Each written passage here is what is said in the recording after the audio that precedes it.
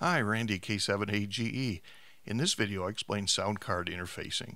If you're interested in PSK or the digital modes, you'll need a sound card interface. I start off explaining some of the basic things that are needed for the audio connection between the computer and the radio, and also for push-to-talk for transmit.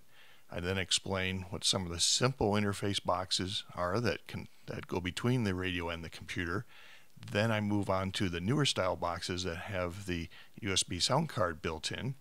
And then at the end I talk about a little bit about the newer radios that have the sound card circuitry built inside. I just need a single USB connection. I've done this video a little bit differently. It's a whiteboard talk from here on out. And if you haven't subscribed to my videos before, please press the subscribe button. If you like this, you can please give me a thumbs up. I'm available. You can follow me on Twitter and Google+, and I'd be interested in your comments how you like this different style of doing my video. So we'll move on to the whiteboard. K7AGE. With PSK31 being such a popular digital mode, this is what many people try for the first time. So this video is about the various sound card interfaces that you need to think about. Once you have the interface working for PSK31, there's many other modes that are open to you to use. One of my most popular YouTube videos is where I show people how to receive PSK very quickly by placing the computer's microphone by the radio speaker to pick up the audio. You can be receiving PSK31. 4 things to think about. Number 1 is the audio from the radio to the computer. Number 2 is audio from the computer to the radio. Number 3 is push-to-talk, how you will place the transmitter and transmit. Number 4 is read control. It's nice and it's optional.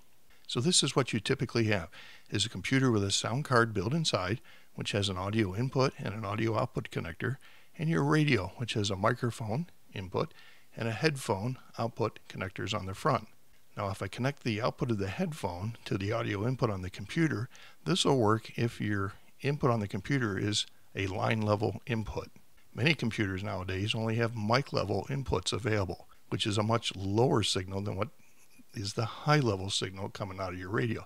So this gives you a level mismatch which may overload the audio front end in the computer. So a line level on a computer is typically 100 to 1,000 times greater than a mic level. Line level is around a 1 volt peak to peak signal, whereas a mic level can be around 10 millivolts to 1 millivolt. A way to correct this problem is to using a resistor voltage divider with a 100 to 1 ratio. So I come out of the radio through a 10K resistor in series to a 100 ohm resistor to ground. If I tap off for the microphone input at the junction of the two, that signal there will be 100 times lower than what goes in or what comes out of the radio. And I can also use transformers with this to provide ground isolation between the computer and the radio. Many radios have connectors on the rear of the radio as well. An audio out, an audio in, and a push to talk. If you don't have separate connectors, these signals may be available on a multi-pin connector. Now the audio output is typically line level and it's fixed. So as you vary the AF volume on the radio, the level stays fixed and does not change. Audio input on the rear of the radio may be mic level, which is low, or line level, which is high. You'll have to check your manual to see what you have. And there's also a connector for a push-to-talk signal. So you can use the interfaces that I've shown connecting to the headphone and microphone jacks to the jacks on the rear of the radio. But something to watch out for is that not all radios will allow Vox to be used with audio input on the rear of the radio. So a method to generate push-to-talk for the radio is by using a serial port on the computer with either the RTS or the DTR command pins through a opto-isolator switch connected to the push-to-talk input on the rear of the radio. The opto-isolator also provides ground isolation. Most computers don't have a serial port anymore, so you can use an external USB to serial port dongle. When using the serial port to generate your push-to-talk, you typically have to go into the configuration setup in your software for your digital program and tell it to use the serial port for push-to-talk, choose the COM port that you're using, and then select either RTS or DTR. Okay, once we have our cables connected, now we need to think about setting the audio level. We do not want to overdrive the transmitter. We do not want to cause distortion. We do not want to cause splatter on the band. So you want to watch your ALC, your automatic level control indication on your meter. You'll have to look at your manual to see how to set this properly.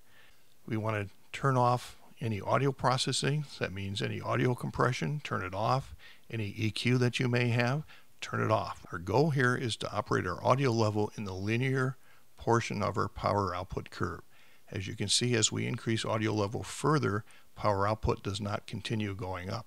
At that point, we've saturated the system, we're causing distortion, we're probably splattering on the band. So you want to back off the audio level so that you're ensured that you're operating in the linear portion. This is what the band looks like when you see multiple PSK signals. Ideally, you should just see two vertical lines close together. Those are properly adjusted. The fellow on the end there, he is overdriving his transmitter when he's causing multiple vertical lines, so you can see his signal is quite a bit wider. When you're operating PSK, ask the other station what your signal looks like, and he will tell you if you're too wide. If you are, adjust your audio properly. And when all else fails, read the manual.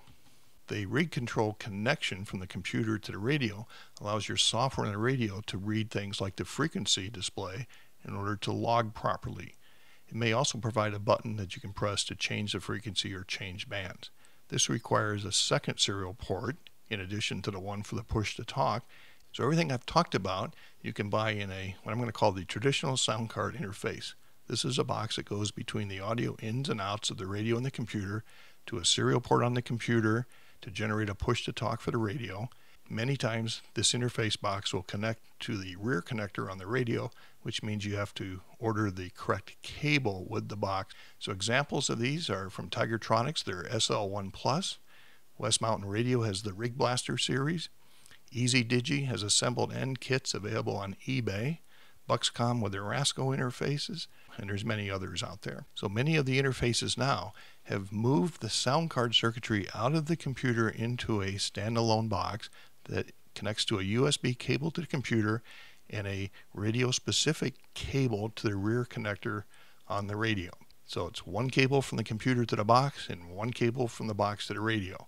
The box typically has a Vox circuit inside, so when it hears audio from the computer, it'll key the push to talk.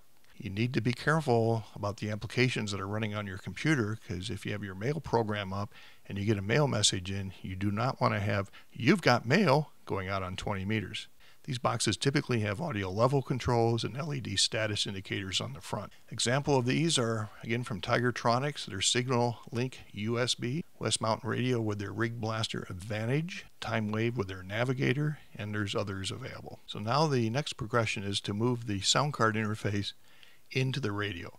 So now no box is required from the computer to the radio. A single USB connection handles both the audio and rig control.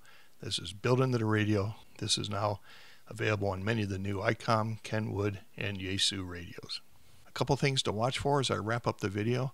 One, be very careful how you adjust your audio input level to the transmitter. You do not want to be overdriving or causing distortion or be seen as wide. Push to talk is something you need to think about. If you're going into the front, the Vox will work. If you're going into back, it may or may not work. If it doesn't work, you can use a serial port either from the computer or from a USB to serial port dongle to generate a logic level through a switch circuit to interface to the push to talk circuitry. And the newer radios will deal with push to talk through commands through the serial line, not logic level but commands. So for now, 73 from K7AGE. The sound card interface to the radio. Now watch this. This is very high tech, especially when you take the microphone. So these types of devices have a transformer. Put it on the speaker. It has no cables plugged in, no attenuators, no transformers. This will get you receiving the just a few minutes. If everything's working, you should have signals in the bottom down here. I still have the microphone control open here. See if I turn this all the way down. And then it has another jack. Actually, I have a lot of level here. I'm still